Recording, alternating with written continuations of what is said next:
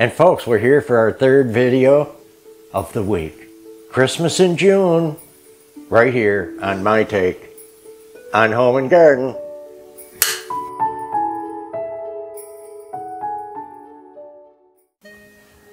Hey guys, remember the car with the kids and the porcelain kids in our first, second, and third Christmas home tour? Santa's 1932 Rolls Royce getting a makeover right here. Check it out, guys. This is an actual child's motorized car, an electric car. Now, we never had it when the kids were little, but my oldest daughter picked it up, pretty good price, and thought we'd like it and enjoy it. Here it is in the raw, broken headlight. Both bumpers are broke. That turn signal lens is broke. Here's the luggage bin. It's all quite amazing. It's right on the edge of when plastics were coming out. So only a few things are plastic. You see, the dash, you know, the windshield, there's wax on there. So I'm gonna take this all apart. Now you can't even imagine, this isn't something I would want to do every day, but I wanted to do it right. So I'm gonna take it all apart, and this is our big project for Christmas, to turn this into Santa's special vehicle to run his elves around the North Pole and all around the world. Too good. Here we are, taking that trunk off. 3 big screws. The whole body of this is wood. It's pine and mahogany, and it's stained kind of a mahogany. You see the topper that's folded down is stained a different color. Now I'm getting all the cracks, vacuuming it out. We're saving you all that nasty noise. And I have a certain technique. I like to spray the big things first, then I'll do the cutting in details later on. Gonna scraping that wax off. Guess that was some candle dripping. So here's the My Take repair shop. All the parts are up. Now I'm just scuffing this so it'll receive the paint better. You craft people, you know what I mean. So now I'm going to cut a little cardboard and get that bottom covered up, and I'm going to cover everything that, you know, I don't want painted, like the body. So it takes quite a little bit. Wiping the dust off.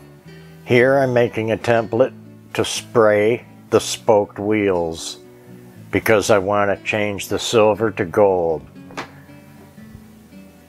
I don't think Santa'd be caught driving something with aluminum or silver. He's gotta have gold.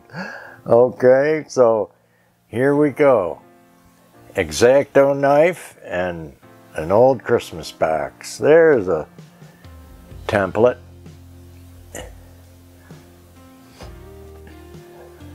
So round and round, and then I wait, and it's only, really, I think I got a break that day. It was only 98 out. And you could start seeing the sweat on the back of my shirt.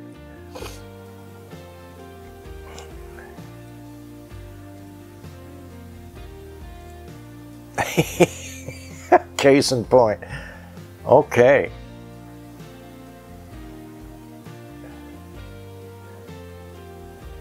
Now I'm going to do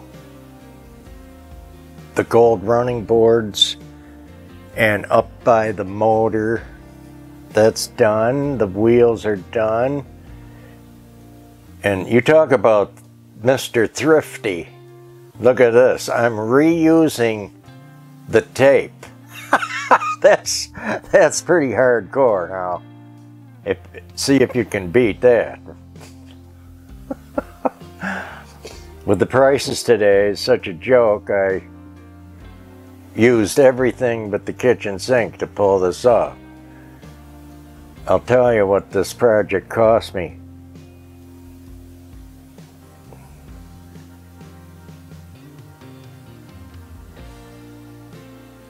I think the whole project cost me $12.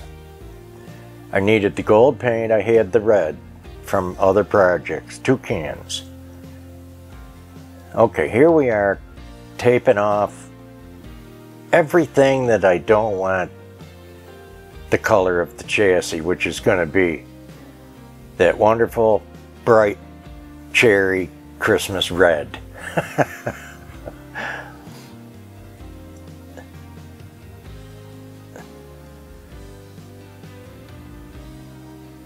Here we go. I'll do a light coat so there's no runs, and then of course I'll go back and get a better coat. Look at her change now here. This is the fun. After all the work, this is the payoff. Just a little strip between the dash and the windshield there, of course.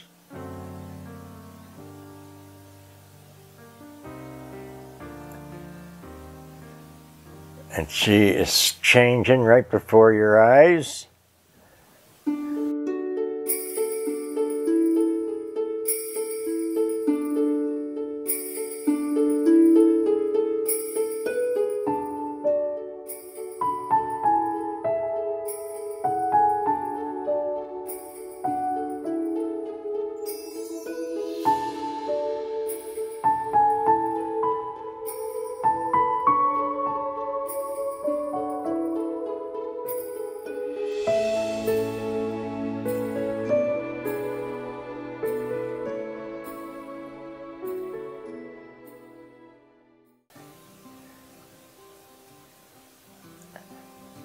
And then we're going to pull what I had to tape off and cover that I did with the gold. Look at this transformation now. Oh my goodness, it looks like $1,000,000. Now here's what I want to show you. Why would he spray and overspray? Because it's easier to me to just go back and cut this in now. See, it was so fast to spray them rims.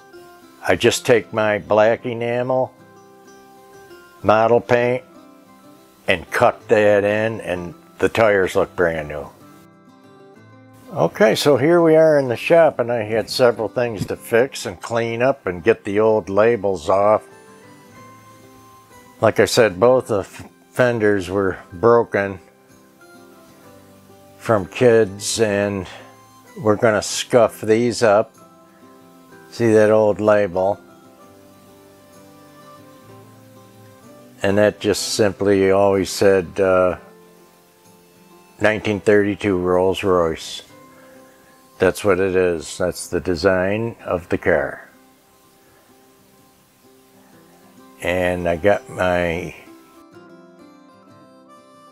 E6000 glue, and we got the center rubber coming off the spare, so we're going to put that back on. And we're going to clamp that in place so it stays nice.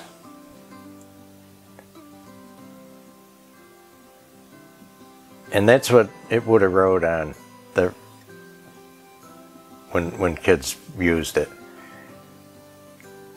I'm going to pop out all these lenses so I can paint the body of the lights.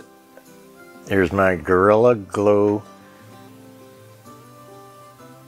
super glue, and it's the gel type. And here is my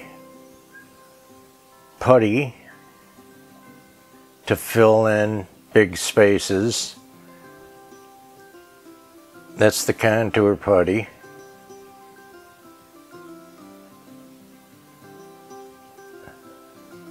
I mean, this thing broke right off.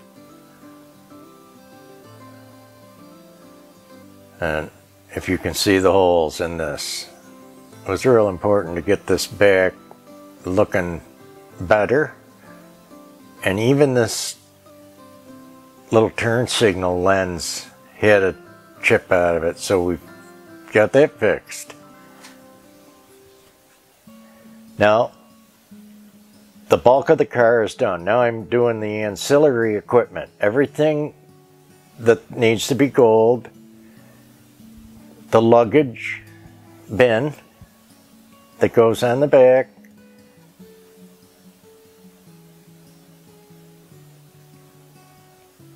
the bumpers that I fixed in the shop, everything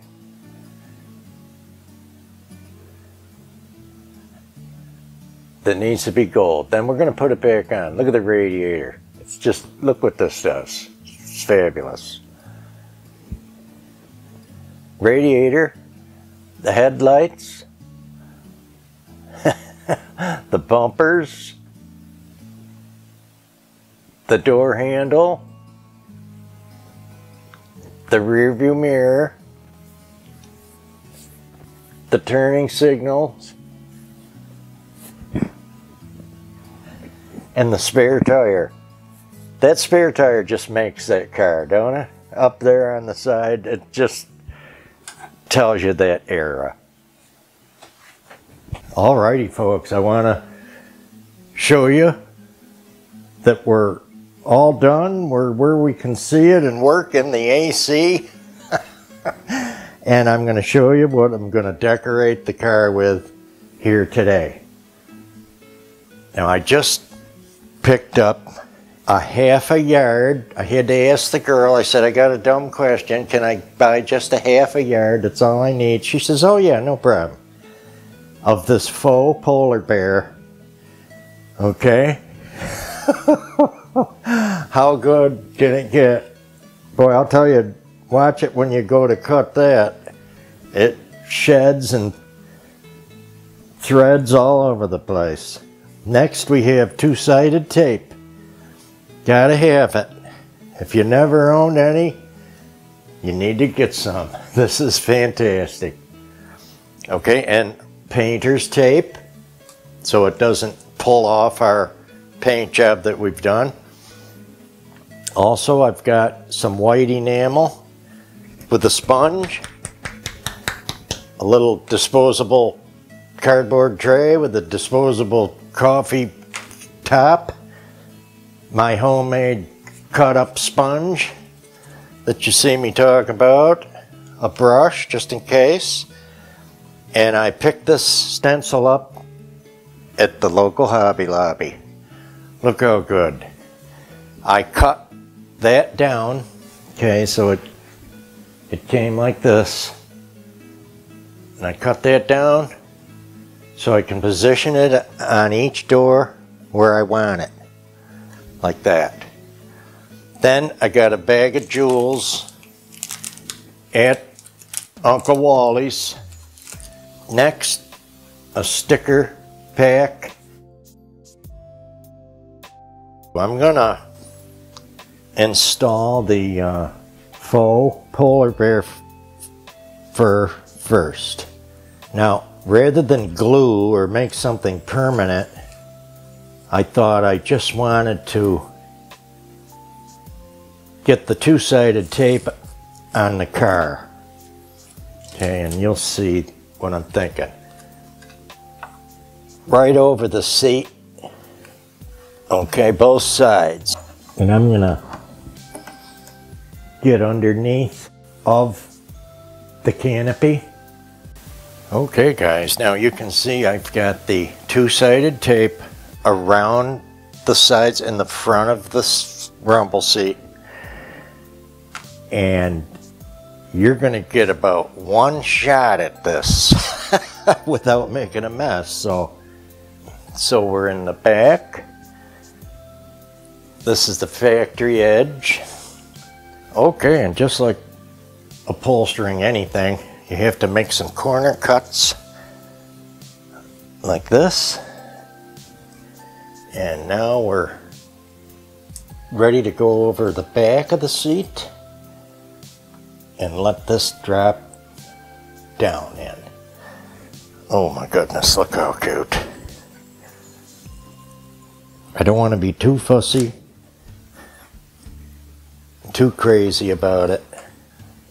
So I've got my painter's tape and taped on my stencil here to be in the center of the door. Pretty good. I'm looking at this crack and to this joint. You know this enamel dries quick, so gotta move along here pretty good. I get some on that lid and just dab that in. And I chose white because I have black and red and gold, and I just felt I have a lot of those. So I think this is going to show up more. 15-20 minutes, that stencil will be dry enough for me to move and use it again, but we're not done.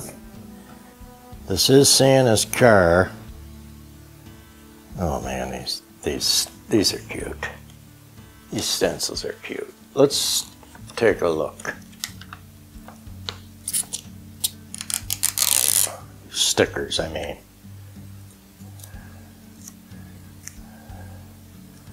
I think Santa on the each side of the box, maybe. Okay, so I'm taking my E6000 glue. It's a nice household glue I've mentioned before. Just put a dot on one and swipe it over with another one. So now there's glue on both. See how I like that? Now it's looking like a Santa mobile. Now, too good, guys. Here is a sheet of travel stickers that I thought would be perfect on that travel trunk on Santa's car. Raffles Hotel, Singapore. Let's make this look like a real travel trunk. And you know, he gets around. And because we live in Florida, I thought even a couple of flamingos would be good. Where are you gonna go, guys? Bon voyage. Right there. Okay, I'm gonna finish this up. I'm going to get the reflectors on the other side of the car. And then, after most of 3 days, I'm going to take you and show you all around.